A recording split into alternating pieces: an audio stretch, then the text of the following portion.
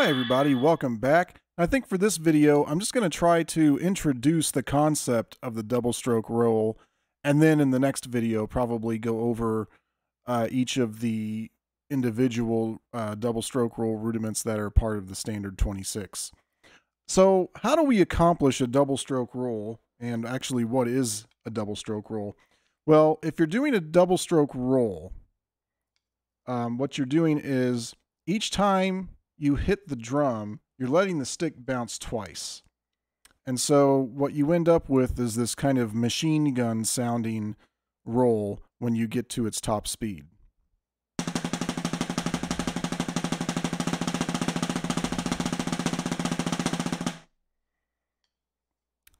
So how do we go about working that up? Well, first of all, it takes a while to work on just the cleanliness and the feel of the whole thing.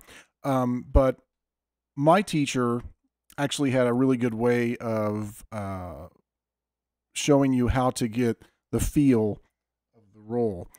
And the best thing to do, I'm going to go ahead and use traditional grip for this video. If you're using match grip, then it's just same for both the right and the left stick. What you want to do is start the stick up here and just let it fall to the drum and bounce over and over again. Do not bring the stick back up. The stick will rebound on its own and continue to bounce like this.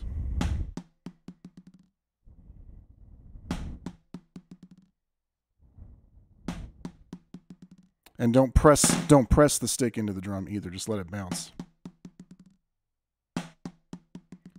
You kind of get the feel for letting the stick bounce. And this is assuming your grip is correct, as explained in the previous video. And then the left hand, same kind of thing, although because this grip is a little bit different, its bouncing will be a little bit less, probably a little bit less bouncy. I can still do it though. I'm going to try to bring the stick all the way up as close to 90 degrees as you can.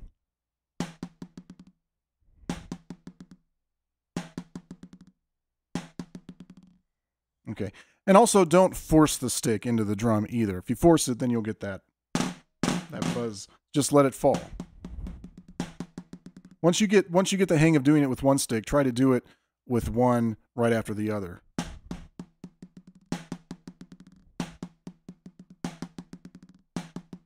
And as you can notice, another good thing to try to do is when one goes down, the other one comes up.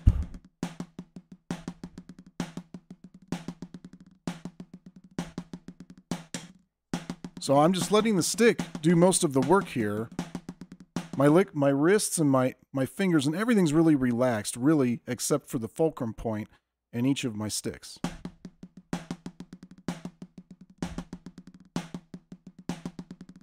So, and this is different than the multiple bounce roll, which I'll probably explain in a separate video.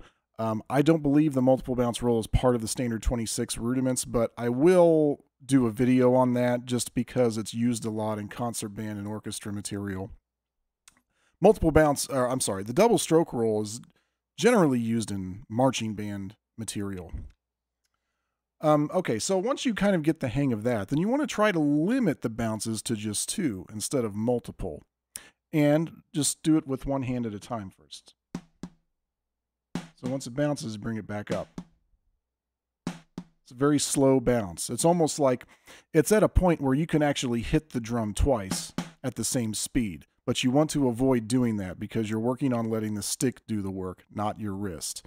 So it's just one stroke from you, and the stick is bouncing twice.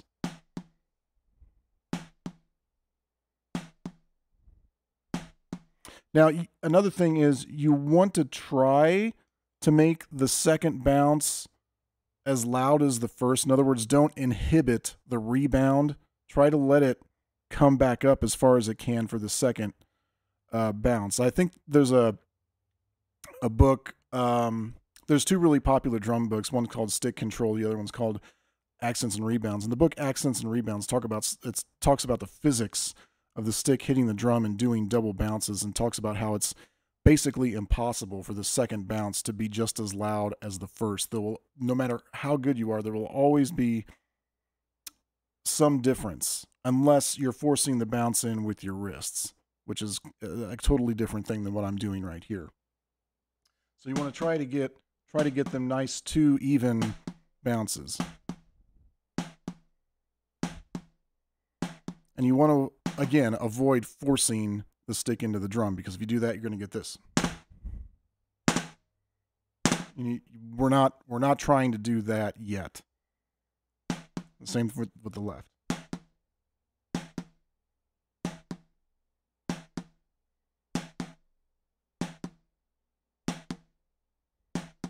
And then once you get the hang of that, then you want to try to put it together with both hands. Now, this is the tricky part, because I've had students in the past, when they first start doing this, it'll go one of 2 ways.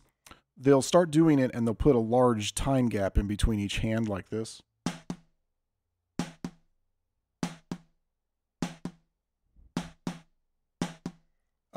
Which isn't a bad thing right off the bat. If you need to take some time to think about what you're doing, that's fine. But the goal should be to try to get them one right after the other.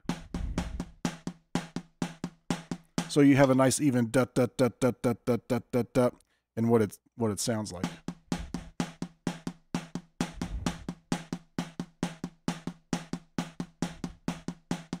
This is a very slow double bounce roll, and that's what you want to work on first. You don't want to work on doing it fast, because if you try to do it fast, it's just going to sound dirty and sloppy, and that's not what we're trying to accomplish here.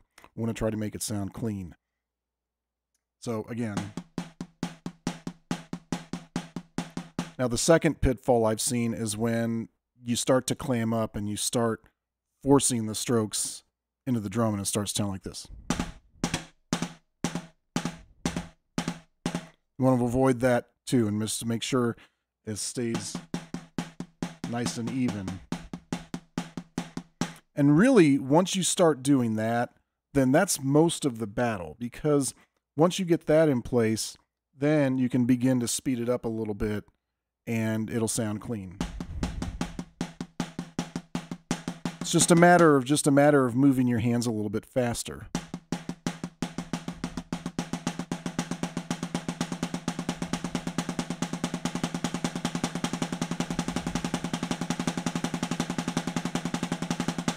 And if you're just starting out, you don't need to worry about going any faster than that. That would be actually a very good thing, just starting out. But I do understand that sometimes it could take weeks just to be able to get this going. And it just depends. It's different for everybody. It just depends on, what your coordination level happens to be at the time. So that's basically how you accomplish a double stroke roll. In a future video, let me see how much time has this taken up? Enough time, really, for a short video. So in the next video, I'll start talking about each individual rudiment that is a double stroke roll rudiment. So until then, may all of your rolls be clean. See you next time.